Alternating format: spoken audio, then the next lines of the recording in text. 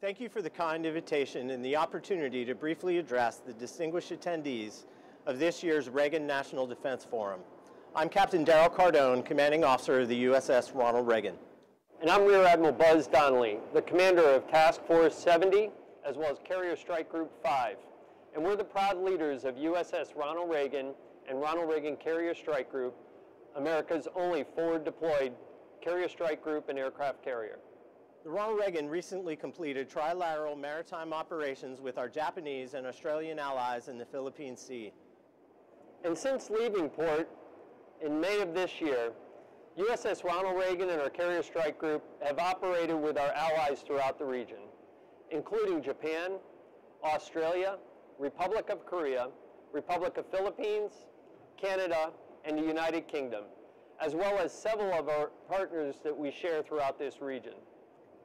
This demonstration of combined resolve highlights our credible combat capability and our common commitment to the security and stability of the Indo-Pacific, and our willingness to support the status quo and to prevent anybody who would change that by force.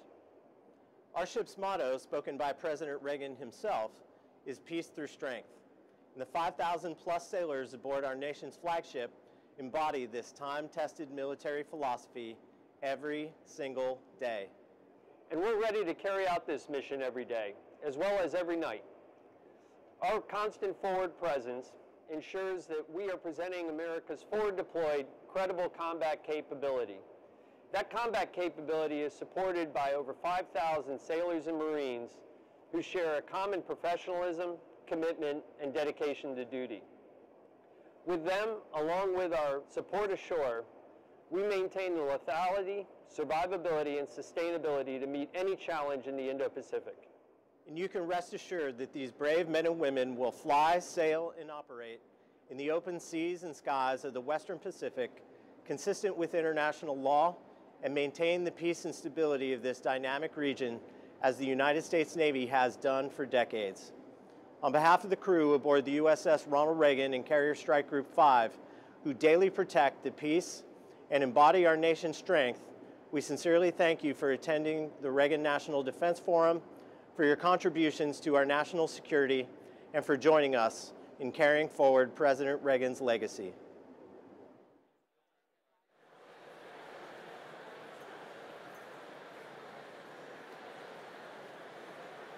Good afternoon. If we can get your attention, thank you. That'll work.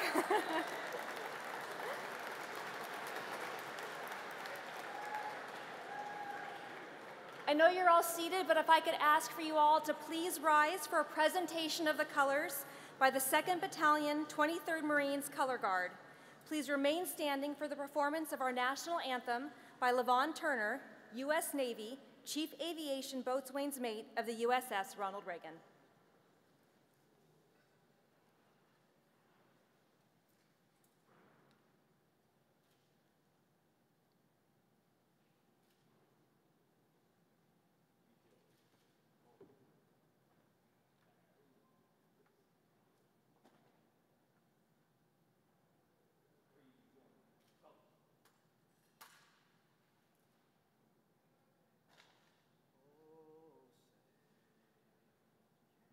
You see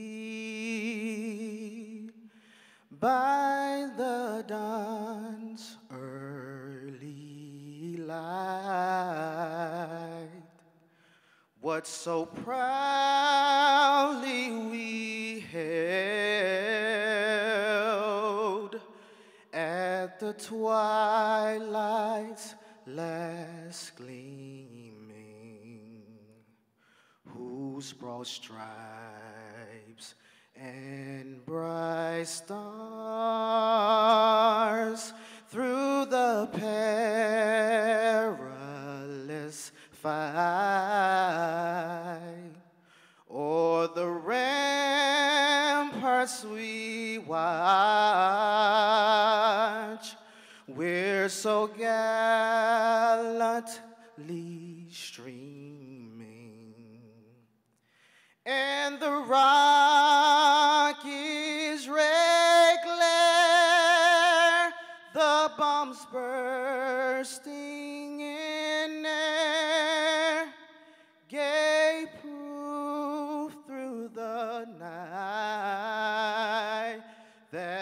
flag was still there.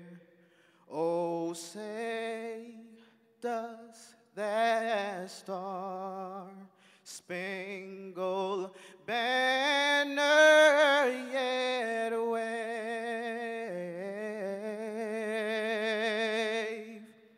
o'er the land of the free and the home of the brave?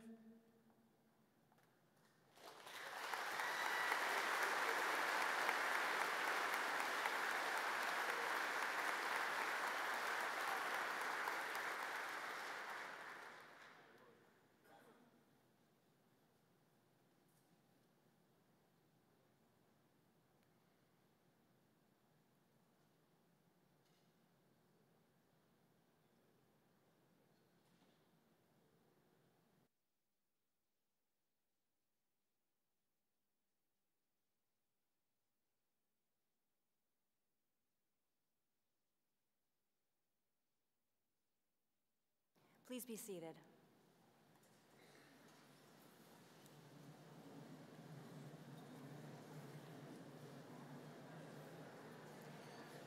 Please now join me in welcoming to the stage member of our Board of Trustees of the Ronald Reagan Presidential Foundation and Institute, Ms. Peggy Noonan.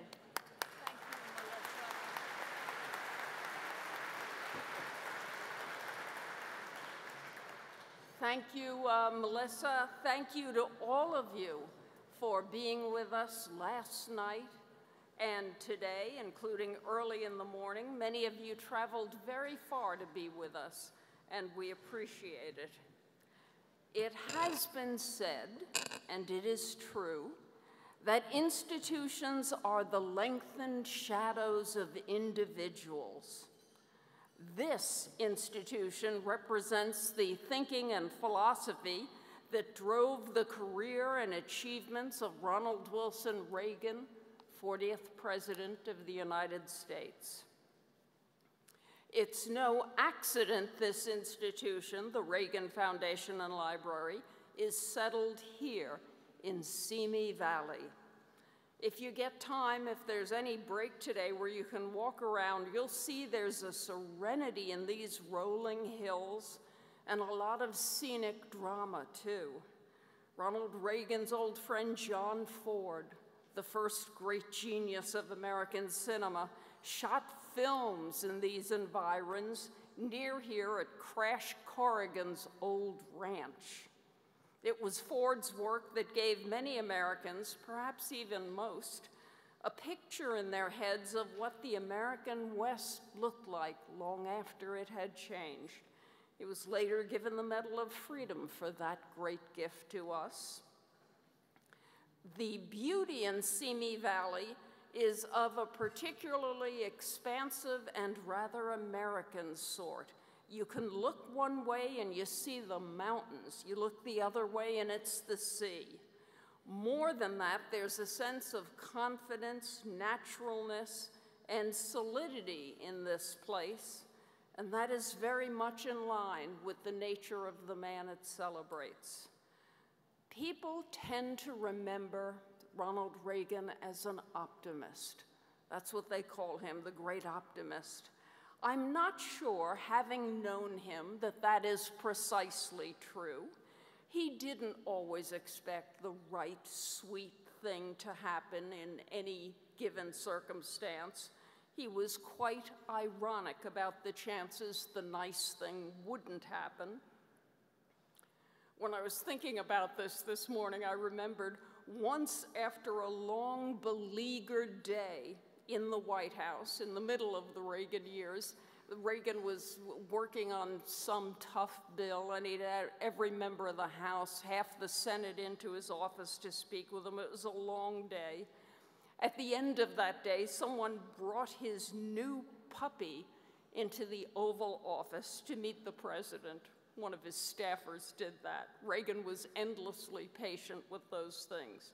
So the staffer puts the puppy on the president's desk. Mike Deaver was there in the office, and he said, "Get that thing off, he'll pee on the president's desk." Reagan said, "Why not? Everybody else does."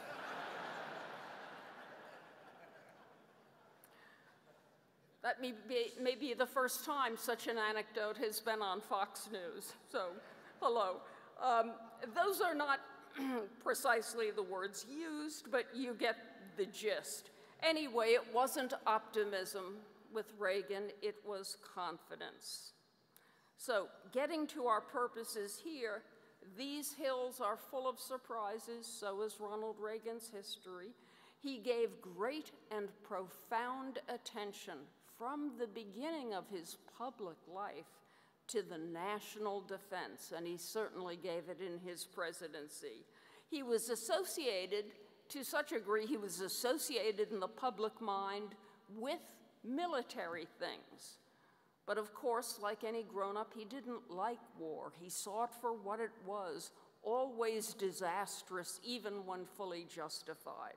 And because of this, he believed the surest way to do the urgent daily thing of holding the peace, the surest way is to be strong and have the world know your strength. But he worried a lot. He worried more than he let on. He worried about the possible use of nuclear weapons.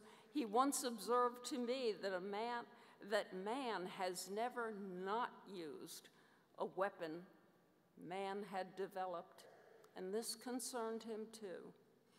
And so, connected to that, two of his great military-related achievements, rebuilding America's defense forces, bringing back the Army and Navy, which had been neglected and treated badly in the years after Vietnam, and also putting all he had into an ultimate goal of banning nuclear weapons, or in the development of SDI, the Strategic Defense Initiative, which would make nuclear use less of a sure thing. If anything bad ever happened, you can do something against it. He felt weakness tempted adversaries and emboldened opportunists, so we must be strong.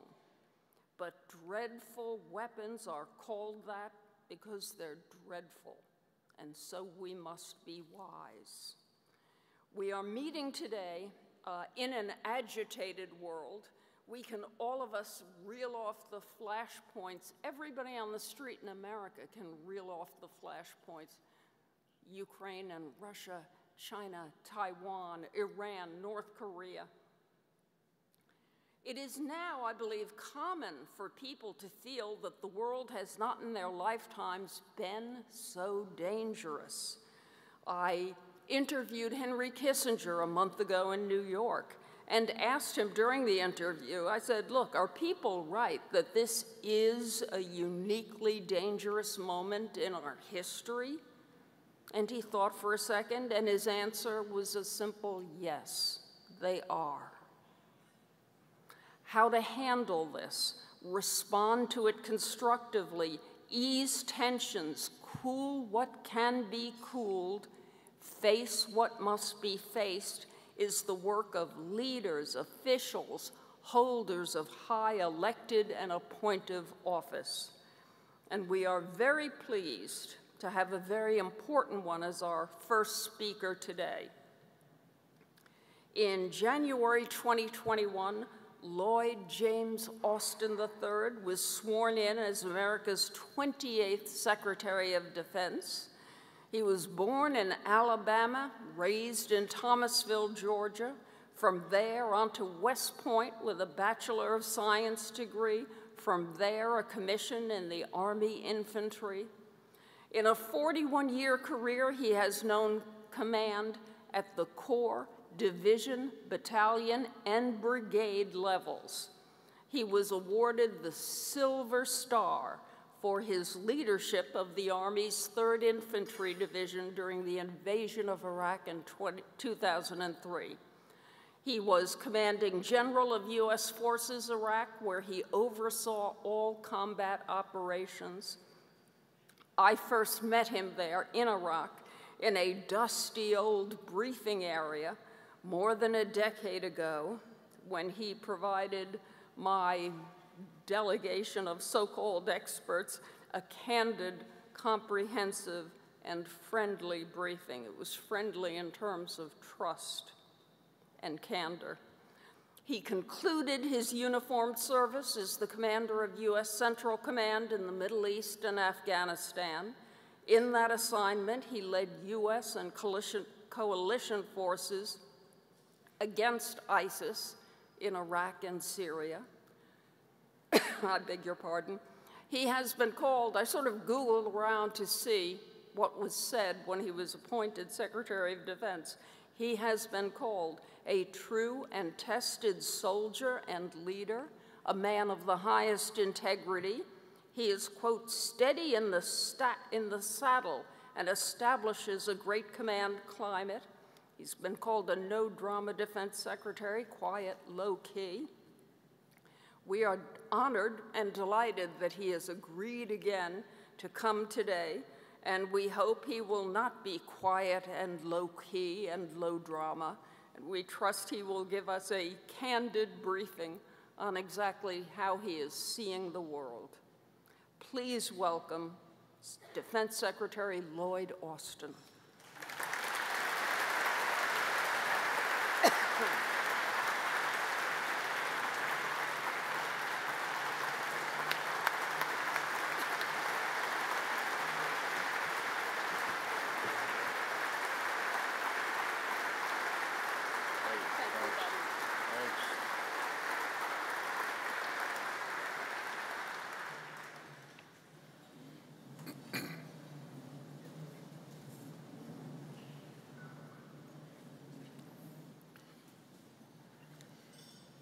Well, good morning, everyone, and Peggy, thank you so much for that very kind introduction.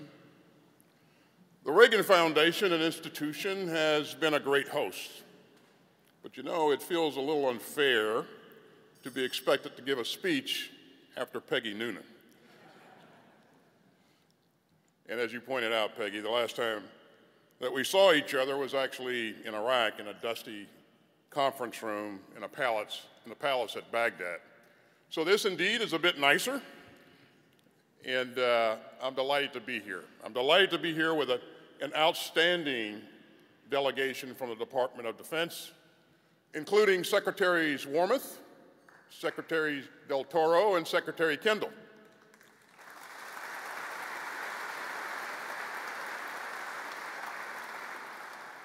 As well as members of the Joint Chiefs, combatant commanders, and more.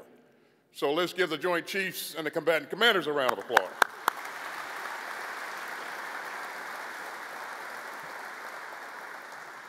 We also have a distinguished bipartisan delegation here from the United States Congress.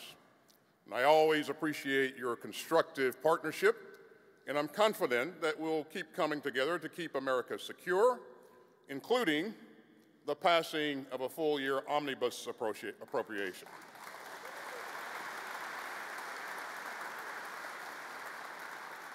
And I look forward to working with you in the coming weeks and in the 118th Congress. I'm honored to see ambassadors and defense ministers from allied and partner countries, so welcome. Now, it's already been a very productive trip to California. And yesterday was a proud day for our country and the United States Air Force. I was in Palmdale to participate in the historic unveiling of the B-21 Raider, and that's the long-range strike stealth bomber that will soon be the backbone of the Air Force bomber fleet. The B-21 was developed over 7 years by our partners at Northrop Grumman. So it was a really proud day for Kathy, and very well done, by the way. And it shows that we're clear-eyed about what it's going to take to keep America secure in the 21st century. You see, the B-21 is an extraordinary display of combat power and a major advance for American deterrence. And making this bomber required harnessing the driving forces of American innovation and ingenuity, and drawing on both free minds and free enterprise. And ladies and gentlemen, only one country on earth consistently delivers that combination, and that's the United States of America.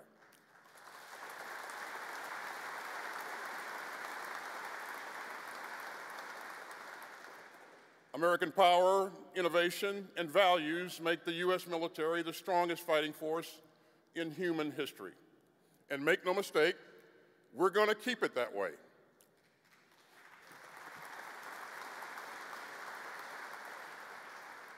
And so our job is simple. We don't lose focus because of polls or politics. The U.S. military is here to fight and win our nation's wars.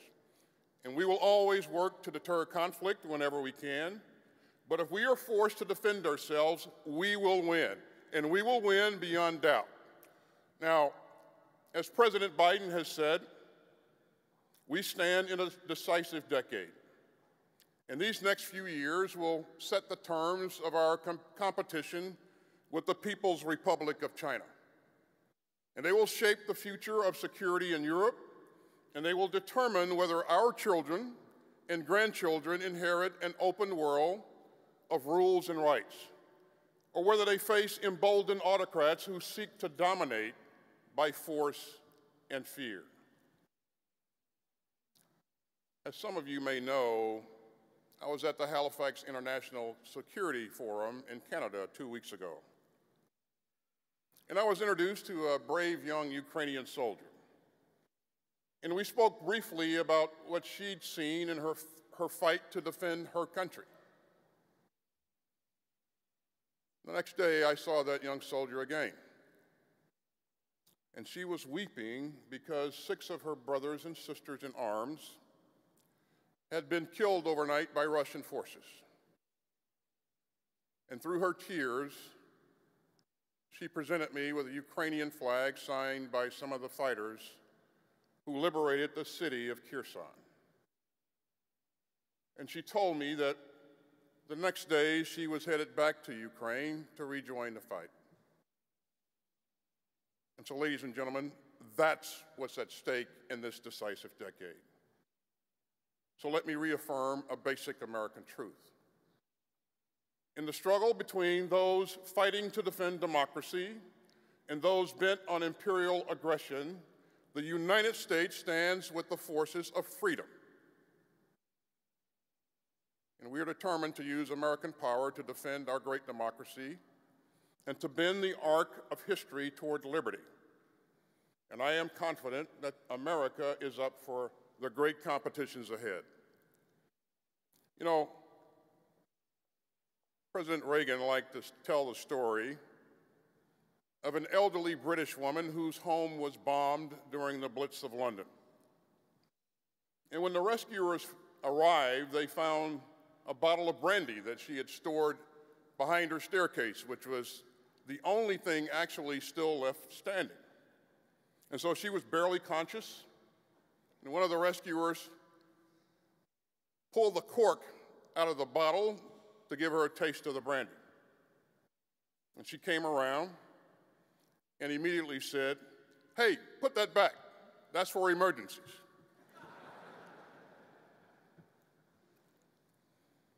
Now that's the spirit that we need.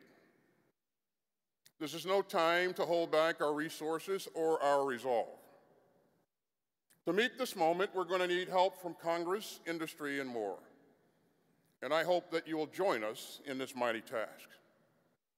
To shape this decisive decade, we're driving hard to further strengthen America's deterrence. And we're taking on the generational pacing challenge posed by the People's Republic of China. And we're tackling the acute threat of Putin's Russia and defending the rules-based international order that keeps us all secure. And we're going to do all of this the American way, by drawing on the full force of American innovation and American industry to ensure that we get our warfighters what they need before they need it.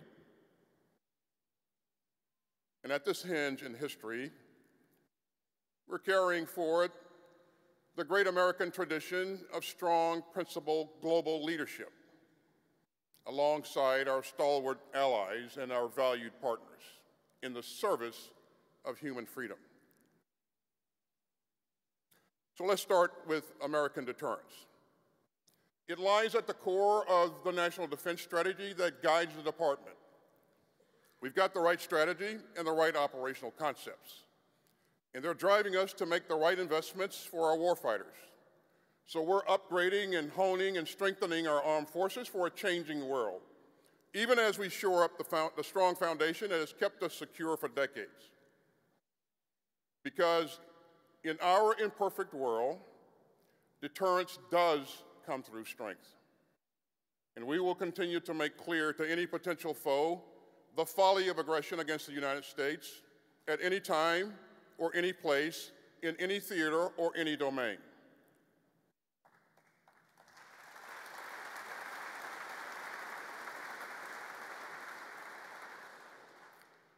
So in our deterrence means air power. So in our fiscal year 2023 budget, the department has requested more than $56 billion for air power, focused on the F-35 and the F-15EX fighters, the B-21 bomber, mobility aircraft, and manned systems. And American air power helps deter conflict every day, from joint exercises with our Indo-Pacific partners to aerial drills with our allies to protect NATO's eastern flank. Deterrence means sea power.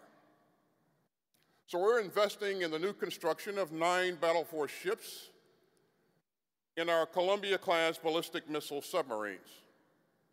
And just last month, one of our Ford-class nuclear-powered carriers made its first transit to Europe. Deterrence means long-range fires, like the HIMARS systems that have been so crucial to Ukraine's self-defense.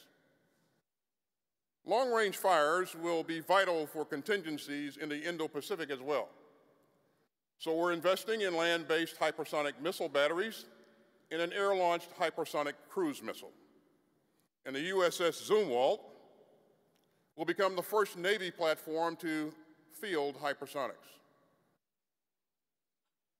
Deterrence means cutting-edge capabilities in domains where 21st century conflicts could erupt, including space and cyberspace. And finally, deterrence means a safe, secure, and effective nuclear arsenal as the ultimate backstop to deter strategic attacks on our country and our allies, including NATO, Japan, and the Republic of Korea. And so that's why our fiscal year 2023 budget includes $34 billion to continue modernizing our nuclear triad and to bolster our nuclear command and control and communications. You know, when you add that up, that's a lot. But we've got more to do. So let me urge Congress to pass an on-time appropriation so that we can get the capabilities to further strengthen our deterrence. Now, to compete in this decisive decade, we've sharpened the department's focus on our primary theater of operations, which is the Indo-Pacific. And we're working to be able to mobilize and deploy American troops more quickly, and investing in military construction and logistics and infrastructure across the region. We've requested billions to modernize the Marines into a highly mobile expeditionary force, and to maneuver better in the critical first island chain, we're investing in nimble new groupings like the Army's multi-domain task forces. And as we strengthen our deterrence, we're fortified by the allies and partners who share our values. Here's one simple military truth. Our allies and partners are a phenomenal force multiplier. And as Margaret Thatcher once said, we will not stay free for long if we have no allies or no friends or no alliances. Our network of alliances and partnerships is a core of strategic strength. And no other country on earth has anything like it.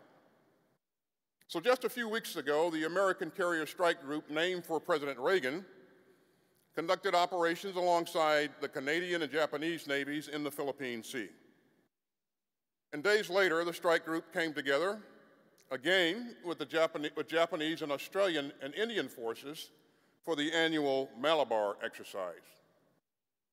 As one of the American commanders described our operations, we have an Australian supply ship bringing millions of gallons of fuel and food and supplies to a carrier strike group escorted by Japanese, Canadian, and American warships. Now, that type of cooperation is rare and precious in world history. But for the United States and our allies and partners, it's all in a day's work. Or consider the AUKUS partnership. Next week, I'll welcome my Australian and UK counterparts to Washington for an important AUKUS defense ministerial. And so we're working together on advanced capabilities such as AI and hypersonics, and we're charting the best pathway for Australia to acquire a nuclear-powered, conventionally armed submarine as early as possible, all while upholding the highest non-proliferation standards. Now, our network of allies and partners just didn't happen. It is a direct result of decades of American leadership. And our friends know that we'll stand with them to support freedom of navigation and to defend the rights of small countries to not be bullied by larger ones, and to defend stability and sovereignty and the potential for prosperity that they bring. Now, the National Defense Strategy is clear-eyed about our main competitors, and that starts with the People's Republic of China. In recent decades, its military has embarked on a breakneck program of modernization. And the PRC is the only country with both the will and increasingly the power to reshape its region and the international order to suit its authoritarian preferences. So let me be clear. We will not let that happen. And that begins with America's combat credible deterrence. And we're going to sustain and sharpen our warfighting advantages so that the PRC can never conclude that aggression is in its best interest. We're aligning our budget as never before to the China challenge. And we're making the department's largest investment ever in R&D and forging stronger capabilities. And we're modernizing training and equipping the U.S. military contingencies in the Indo-Pacific. DoD is finally making fundamental and unprecedented shifts in attention and resources towards Asia. And ladies and gentlemen, the department is putting its focus, its time, and its money where its mouth is. And so we're matching our investments with new operational concepts suited to 21st century deterrence in the Indo-Pacific. And we're bolstering our forward presence in the region to build a more lethal, mobile, and distributed force posture. And we'll keep investing in a strategy of deterrence and denial. Now, we're not doing this alone. I just returned last week from Southeast Asia, where I met in Cambodia with defense leaders from around the region. And nearly every one of them shares our vision of a free and open Indo-Pacific, a region in which countries, large and small, can chart their own futures and have the capabilities to defend their own interests. We're also deeply committed to responsibly managing our competition with the PRC, even as we defend our interests, our allies, and our partners. And while I was in Cambodia, I met with General Wei, the PRC's Minister of National Defense. And I made clear that great powers need to compete responsibly and keep lines of communication open and build guardrails at multiple levels. And I also underscored our serious concerns about the increasingly dangerous behavior that we're seeing from PLA aircraft flying in the Indo-Pacific. And I made clear that the United States will continue to fly, to sail, and operate wherever international law allows.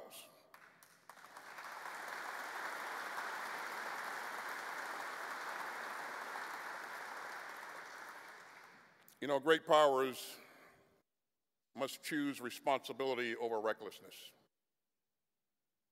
Great powers must communicate with candor and respect the hard-won system of international laws and alliances and norms and agreements that has made us all more secure and prosperous since the end of World War II.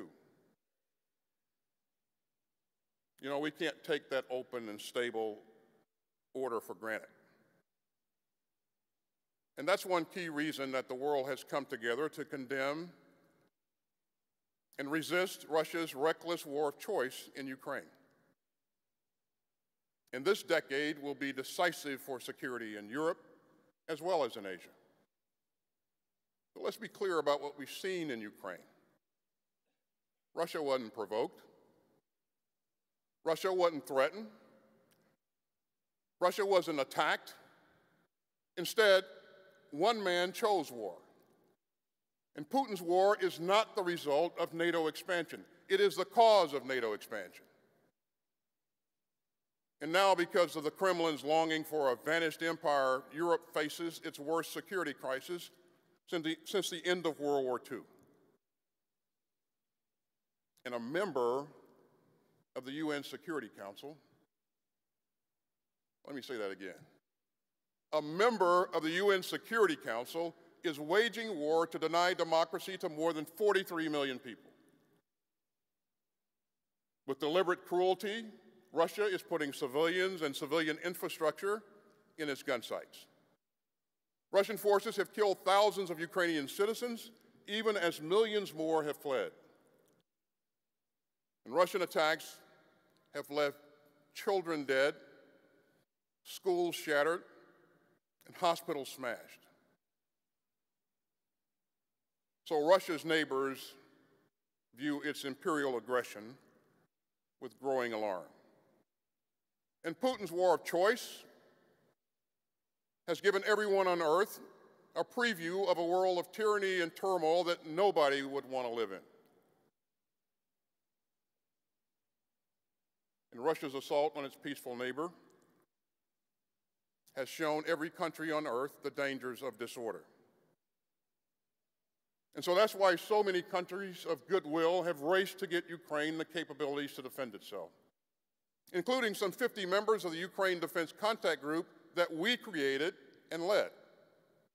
And it's why our united and resolute NATO allies have bolstered the alliance's forward defenses and reinforced its eastern flank.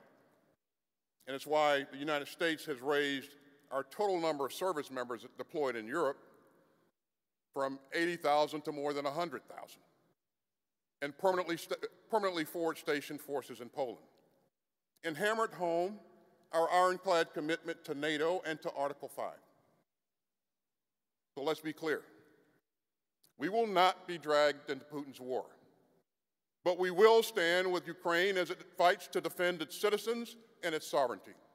And we will stand strong with our NATO allies, and we will defend every inch of NATO territory.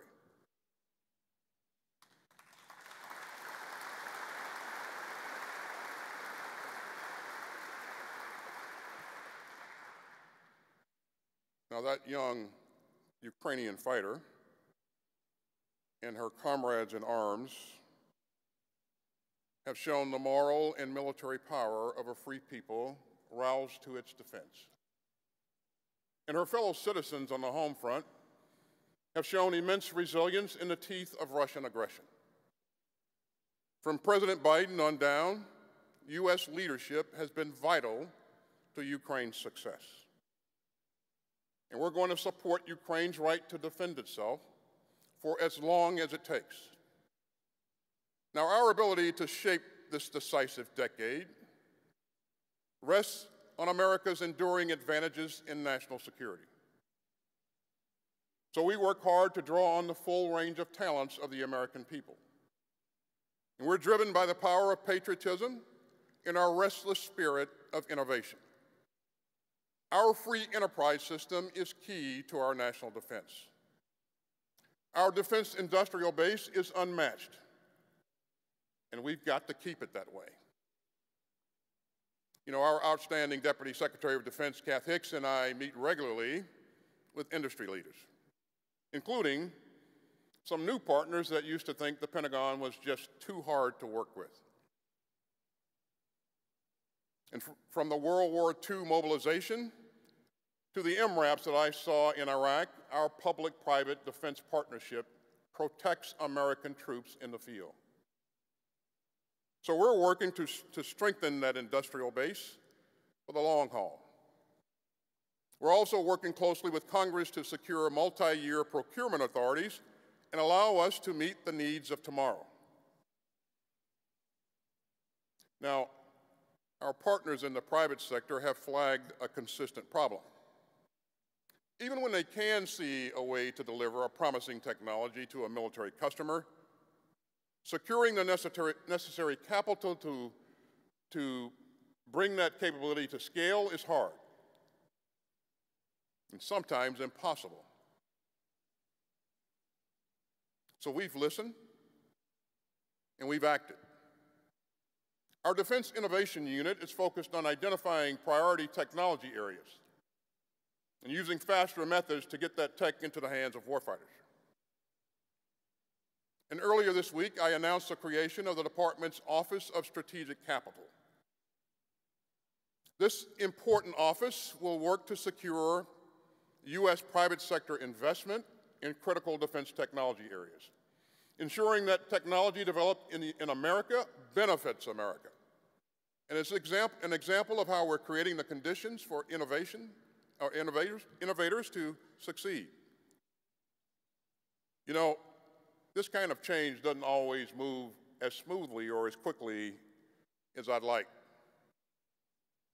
But we are determined to change the way that the Pentagon does business and to create a true innovation ecosystem.